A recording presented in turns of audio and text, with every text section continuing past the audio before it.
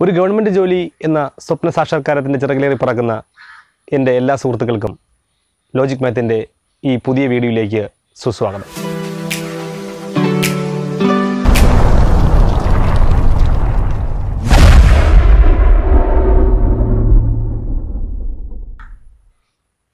മിക്കവാറും എല്ലാ കോമ്പറ്റേറ്റീവ് എക്സാമുകളിലും ഡയറക്റ്റായും പല ചോദ്യങ്ങളിൽ ഇൻഡയറക്റ്റായും ചെയ്യേണ്ടി വരുന്നൊരു ടോപ്പിക്കാണ് സ്ക്വയർ ആൻഡ് സ്ക്വയർ റൂട്ട് എന്ന് പറയുന്നത്.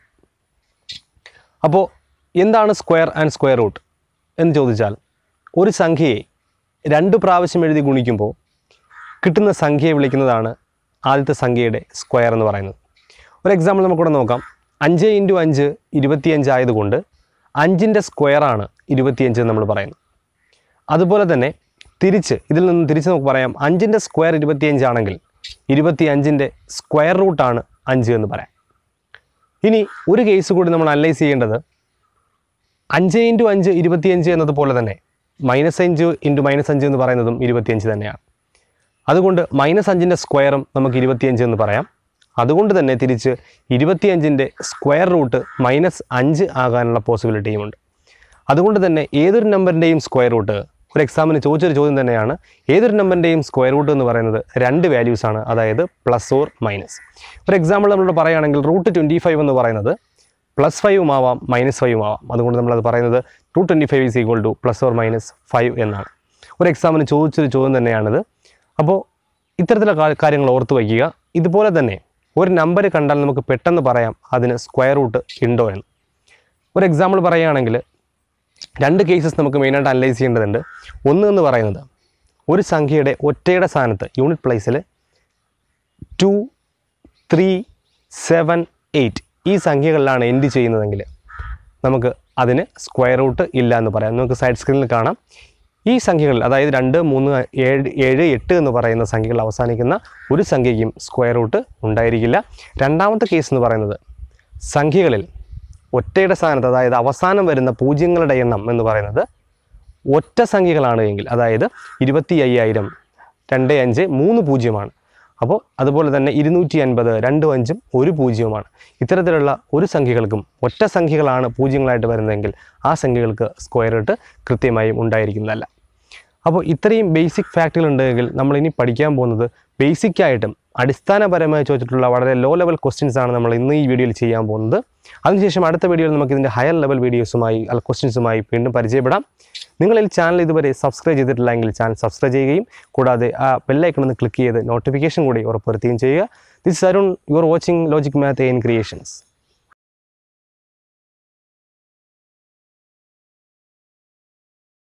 ആദ്യമായിട്ട് നമ്മൾ പഠിക്കാൻ പോകുന്നത്, ഒരു നമ്പറിൻ്റെ സ്ക്വയർ തന്നിരുന്നാൽ എങ്ങനെ ആ നമ്പറിൻ്റെ സ്ക്വയർ റൂട്ട് കണ്ടുപിടിക്കാം. അപ്പോൾ അത്തരത്തിലൊരു ചോദ്യം ഒരു ലാസ്റ്റ് ഗ്രേഡ് എക്സാമിന് ചോദിച്ചൊരു ചോദ്യമാണ്. A² = 25 എങ്കിൽ എന്താണ് A എന്നൊരു ചോദ്യം. അപ്പോൾ A² = 25 ആണെങ്കിൽ എന്താണ് A എന്ന് ചോദിച്ചാൽ, ഇതിൻ്റെ ഡയറക്റ്റ് മെത്തേഡ് എന്ന് പറയുന്നത് taking square Roots on both sides, 2 സൈഡിലും ഇതിൻ്റെ സ്ക്വയർ റൂട്ട് എടുക്കുക. അപ്പോൾ സ്ക്വയർ റൂട്ട് ഓഫ് A² എന്ന് പറയുന്നത് A ആയിട്ട് മാറും, 25ൻ്റെ റൂട്ട് എന്ന് പറയുന്നത് 5 ആയിട്ട് മാറും. അപ്പോൾ അത്തരത്തിലാണ് നമ്മൾ യഥാർത്ഥ മെത്തേഡിൽ ചെയ്യുന്നത്. അപ്പോൾ നമ്മൾ അങ്ങനെയൊന്നും അറിയാതെ നമ്മൾ ചെയ്യുകയാണെങ്കിൽ A² = 25 ആണെങ്കിൽ A = √25 ആണ് എന്ന് പഠിക്കുക. ഏത് നമ്പറിൻ്റെയും സ്ക്വയർ = സംതിങ് തന്നിരുന്നാൽ ആ നമ്പർ എന്ന് പറയുന്നത് തന്നിരിക്കുന്ന നമ്പറിന്റെ സ്ക്വയർ റൂട്ട് ആയിരിക്കും. സോ A² = 25 ആണെങ്കിൽ A = √25. നമുക്കറിയാം ഇതിന്റെ ആൻസർ എന്ന് പറയുന്നത് 5 എന്നാണ്. പക്ഷേ നമ്മൾ ഇൻട്രൊഡക്ഷൻ വീഡിയോയിൽ പറഞ്ഞിരുന്നു, ഇൻ കേസ് ഓപ്ഷനകത്ത് ചിലപ്പോൾ ആൻസർ 5 എന്ന് മാത്രമായിരിക്കില്ല, ഓപ്ഷനകത്ത് ചിലപ്പോൾ കിടക്കുന്നത് +5 and -5 ഓർ 5 and -5 ഇങ്ങനെ ഒരു ഓപ്ഷൻ കൂടി ഉണ്ടെങ്കിൽ, ഇതിൽ ഏതെങ്കിലും ഒരു ഓപ്ഷൻ കൂടി ഉണ്ടെങ്കിൽ നമ്മൾ ഇത് ചൂസ് ചെയ്യണം. ചിലപ്പോൾ ഓപ്ഷനിൽ ഒരു ഓപ്ഷൻ ഇത് ഇങ്ങനെ ഒരു ഓപ്ഷൻ ആയിരിക്കും, പിന്നെ സെക്കൻഡ് ഓപ്ഷൻ 5 എന്നായിരിക്കും.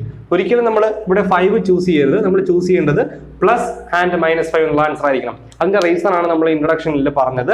സോ ഏതൊരു നമ്പർ ആയാലും അതിന്റെ സ്ക്വയർ റൂട്ട് എന്ന് പറയുന്നത് 2 നമ്പർ കാണും, ഒന്ന് പ്ലസും ഒന്ന് മൈനസും ആയിരിക്കും. ഇപ്പോൾ 5 മാത്രമേ ഓപ്ഷൻ ഉള്ളൂ എങ്കിൽ നമുക്ക് ധൈര്യമായിട്ട് 5 ചൂസ് ചെയ്യാം. അങ്ങനെയല്ല, 2 ഓപ്ഷൻ ഉണ്ട് എങ്കിൽ +ഉം -5 ഉണ്ടെങ്കിൽ അത് ചൂസ് ചെയ്യാം. അപ്പോൾ ഇങ്ങനെയുള്ള ചോദ്യങ്ങളെ വലിയ നമ്പർ വരുമ്പോൾ, ഇപ്പോൾ നമുക്കൊരു എക്സാമ്പിൾ, നമുക്കൊരു ഡൗട്ട് വരുന്നത് വെച്ചാൽ വലിയ നമ്പർ വരുമ്പോൾ എന്ത് ചെയ്യും? അതായത് A² = 256 എന്ന് വന്നു. നമുക്ക് ഡയറക്റ്റ് അറിയില്ല. അപ്പൊ നമ്മൾ പറഞ്ഞതാണ് 20 സ്ക്വയറുകൾ കടന്ന് പഠിക്കുക എന്ന് പറഞ്ഞതാണ്. ഇപ്പൊ അങ്ങനെ നമുക്ക് അറിയില്ല എങ്കിൽ നമ്മൾ ചെയ്യേണ്ടത് a is equal to square root of 256. ഇതെങ്ങനെ കണ്ടുപിടിക്കും? ഇതിനാണ് ഒരു 3 മെത്തേഡുകൾ അതും നമ്മൾ പറഞ്ഞതാണ്. 3 മെത്തേഡുകൾ ഉണ്ട്. ഒന്ന് സ്ക്വയർ റൂട്ട് മെത്തേഡ്, അല്ലെങ്കിൽ ഫാക്ടറൈസേഷൻ മെത്തേഡ്, അല്ലെങ്കിൽ ലോങ് ഡിവിഷൻ മെത്തേഡ്, അല്ലെങ്കിൽ ഒരു സിമ്പിൾ മെത്തേഡ് നമ്മൾ പറഞ്ഞതാണ്. എങ്ങനെയാണ് സിമ്പിൾ മെത്തേഡിലൂടെ ഇത് ചെയ്യുന്നത് നമ്മൾ പറഞ്ഞതാണ്. അപ്പോൾ അത് നമ്മൾ ഈ പറഞ്ഞ മുൻപിൽ കണ്ട വീഡിയോ കാണുക. കണ്ടതിന് ശേഷം നിങ്ങൾക്ക് പെട്ടെന്ന് ഈ ക്വസ്റ്റ്യൻ ഒക്കെ ചെയ്യാൻ പറ്റും. ഇനി നമുക്ക് എന്താണ് കുറച്ചുകൂടി ഇതിൽ നിന്നും കുറച്ചുകൂടി വ്യത്യസ്തമായിട്ട് ചോദിച്ചിട്ടുള്ള ചോദ്യം കൂടി നമുക്കൊന്ന് പരിചയപ്പെടാം. മറ്റൊരു എക്സാമിന് ചോദിച്ചൊരു ചോദ്യം ഇങ്ങനെയായിരുന്നു: ഈ സംഖ്യയുടെ ഈ ഗുണനഫലത്തിന്റെ വർഗ്ഗമൂലം എന്ത്? ഈ ഗുണനഫലത്തിന്റെ വർഗ്ഗമൂലം എന്തെന്നാണ് ചോദ്യം. അപ്പോൾ അതായത് നമ്മൾ ഡയറക്റ്റ് മെത്തേഡിലാണ് ആലോചിക്കുന്നതെങ്കിൽ ഇതെല്ലാം കൂടി മൾട്ടിപ്ലൈ ചെയ്യുക. അപ്പോൾ നമുക്കൊരു വലിയൊരു ആൻസർ കിട്ടും. അതിന്റെ സ്ക്വയർ റൂട്ട് നമ്മൾ പറഞ്ഞ ഏതെങ്കിലും ഒരു മെത്തേഡിലോ, എളുപ്പ വഴിയിലോ, ഫാക്ടറൈസേഷൻ മെത്തേഡിലോ, ലോങ് ഡിവിഷൻ മെത്തേഡിലൊക്കെ നമ്മൾ ചെയ്തെടുക്കേണ്ടി വരും. അപ്പോൾ അതല്ലാതെ നമുക്ക് എളുപ്പത്തിൽ എങ്ങനെ പറയാമെന്ന് ചോദിച്ചാൽ, ഇതിന്റെ സ്ക്വയർ റൂട്ട് നമുക്ക് കണ്ടുപിടിക്കണം. അതായത് square root of this number, ഈ നമ്പറിന്റെ സ്ക്വയർ റൂട്ട് കണ്ടുപിടിക്കണം. ദാറ്റ്സ് ഈക്വൽ ടു, നമ്മൾ ചെയ്യേണ്ടത് എല്ലാ നമ്പറിനും, ഓരോ നമ്പറിനെയും പെയർ വൈസ് എടുക്കുക. അപ്പൊ നോക്കാം, നമുക്ക് ഈ ഒരു 2ഉം ഈ ഒരു 2ഉം എടുക്കാം. അത് മൾട്ടിപ്പിൾ ചെയ്തുകൊണ്ട് നമുക്ക് ചിന്തിക്കാം. 2 × 2 എന്ന് പറയുന്നത് 4 ആണ്. സോ ഇത് രണ്ടും കൂടി മൾട്ടിപ്പിൾ ചെയ്യുമ്പോൾ നമുക്ക് 4 കിട്ടും. ആ 4ന്റെ സ്ക്വയർ റൂട്ട് എടുക്കുക, ദാറ്റ് ഈസ് 2. അപ്പോൾ ആൻസർ എന്ന് പറയുന്നത് 2 ആണ്. അപ്പോൾ അടുത്ത നമ്പർ പെയർ എടുക്കുക, ദാറ്റ് ഈസ് 5ന് ഒരു പെയർ ഉണ്ട്, ഇവിടെ ഉണ്ട്, ഇവിടെയുണ്ട്. സോ അണ്ടർലൈൻ ചെയ്തെടുത്താൽ നമുക്ക് അത് കൺഫ്യൂസിങ് ആവില്ല.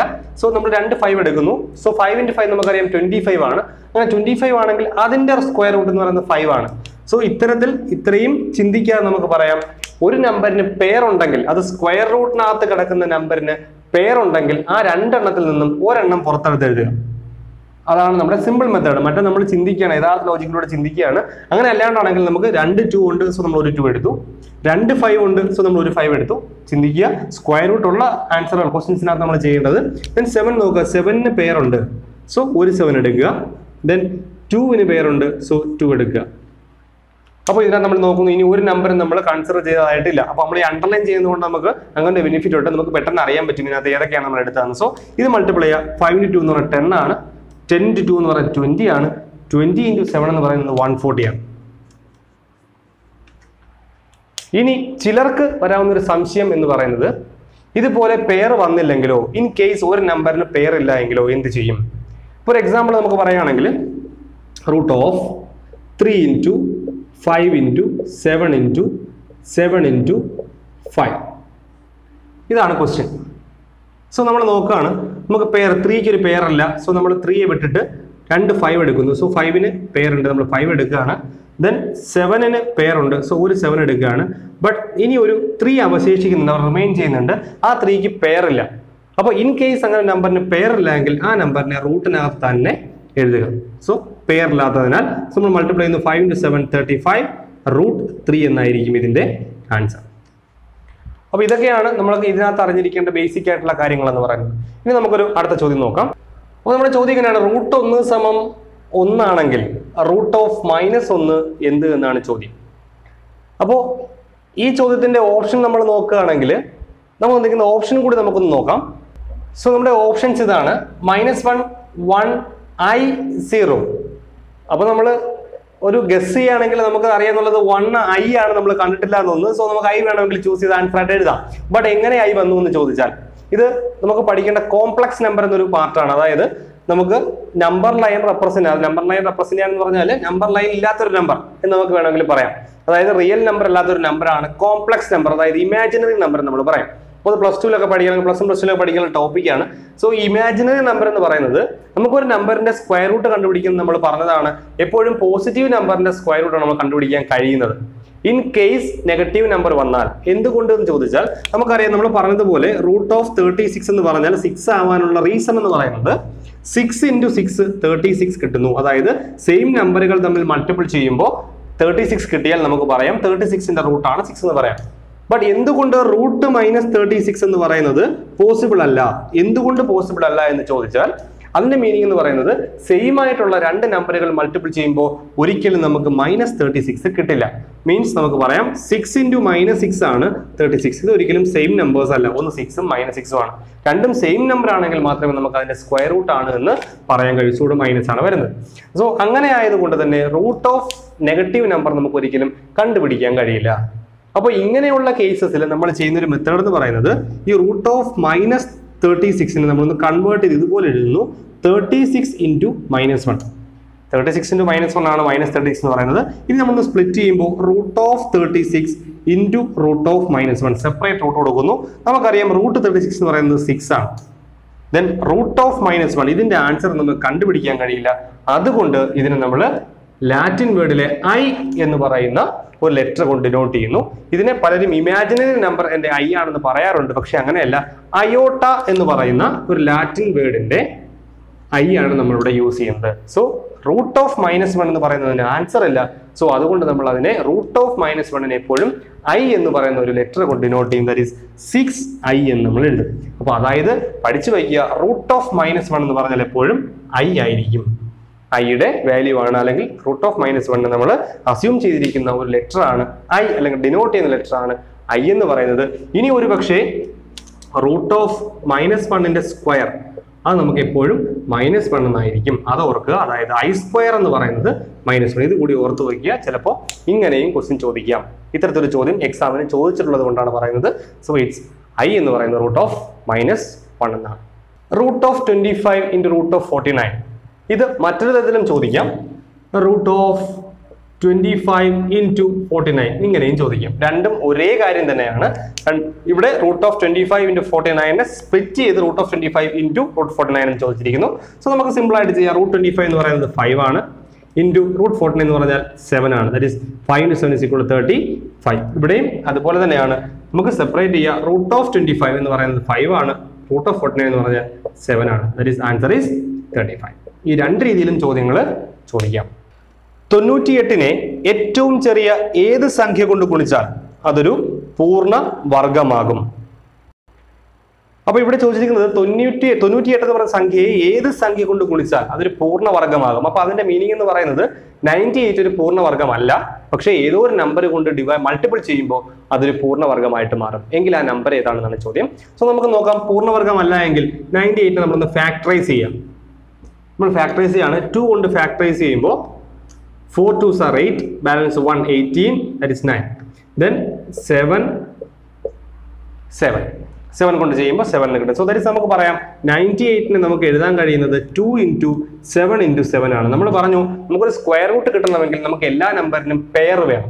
ആ പെയർ ഉണ്ടെങ്കിൽ മാത്രമേ നമുക്ക് അതിനെ സ്ക്വയർ റൂട്ട് ആയിട്ട്, നമ്മൾ നേരത്തെ ആദ്യം പറഞ്ഞതാണ് റൂട്ടിനകത്ത് നമ്മൾ പെയർ വൈസ് ആണ് പുറത്തെടുക്കുന്നത്. അപ്പോൾ ഇവിടെ 2ന് 7ന് പെയർ ഉണ്ട്, 2ന് പെയർ ഇല്ല. 2ന് പെയർ ഉണ്ടെങ്കിൽ മാത്രമേ ഈ നമ്പർ ഒരു പെർഫെക്റ്റ് സ്ക്വയർ നമ്പർ അല്ലെങ്കിൽ പെർഫെക്റ്റ് സ്ക്വയർ നമ്പർ ആവൂ, അല്ലെങ്കിൽ സ്ക്വയർ ഇട്ട് ഉണ്ടാവൂ.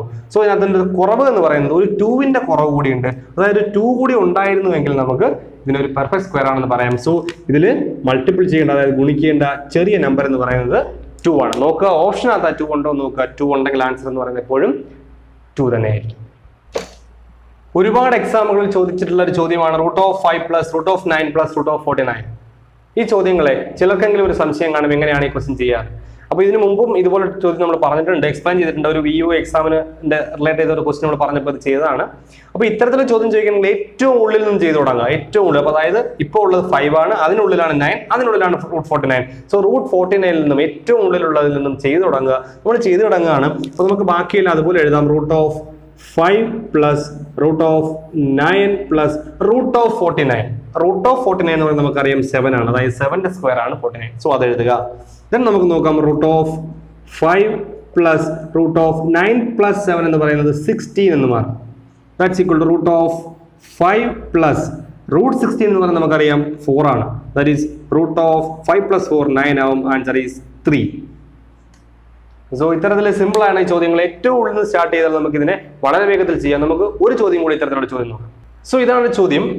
കാണുമ്പോൾ നമുക്ക് വലിയൊരു സംഗതിയായിട്ടൊക്കെയാണ് തോന്നുന്നത്, പക്ഷേ ഇതൊന്നുമില്ല. നമ്മൾ പറഞ്ഞതുപോലെ നമ്മൾ പറഞ്ഞ ഐഡിയയിൽ അകത്തുനിന്ന് തുടങ്ങുകയാണെങ്കിൽ, ഏറ്റവും ഉള്ളിൽ തുടങ്ങുകയാണെങ്കിൽ വളരെ സിമ്പിൾ ആയിട്ട് കിട്ടുന്ന ഒരു ചോദ്യമാണ്. നമുക്ക് തുടങ്ങാം. That is root of 20 plus root of 20 plus root of 22 plus root 8 plus root 1 എന്ന് പറഞ്ഞാൽ 1 ആണ്. സോ നമ്മൾ അത് റൂട്ട് മാറ്റി 1 എന്ന് എഴുതി. ദെൻ നെക്സ്റ്റ് സ്റ്റെപ്പ് എന്ന് പറയുന്നത് root of 20 plus root of 20 plus root of 22 plus നോക്കാം. നമുക്ക് ഒരു സ്റ്റെപ്പ് നമുക്ക് കുറച്ച് എഴുതി നോക്കാം. It is root of 8 plus 1 root of 9 എന്നാണ്. ദാറ്റ് ഇസ് റൂട്ട് ഓഫ് 9 എന്ന് പറഞ്ഞാൽ 3 ആണ്. അപ്പോൾ ഒരു സ്റ്റെപ്പ് നമ്മൾ കഴിഞ്ഞ ക്വസ്റ്റിൽ നിന്നും ഒരു സ്റ്റെപ്പ് കുറച്ചാണ് എഴുതിയിരിക്കുന്നത്. സോ നമുക്ക് നോക്കാം root of 20 plus root of 20 plus നമുക്കറിയാം 22 പ്ലസ് 3 എന്ന് പറയുന്നത് 25 ആണ്. ദെൻ റൂട്ട് 25 എന്ന് പറയുന്നത് 5 ആണ്. സോ നമുക്ക് 5 എന്ന് എഴുതാം. ദെൻ റൂട്ട് ഓഫ് 20 പ്ലസ് നോക്കാം റൂട്ട് 20 പ്ലസ് 5 എന്നാണ് കിടക്കുന്നത്. 20 പ്ലസ് 5 25 ആണ്.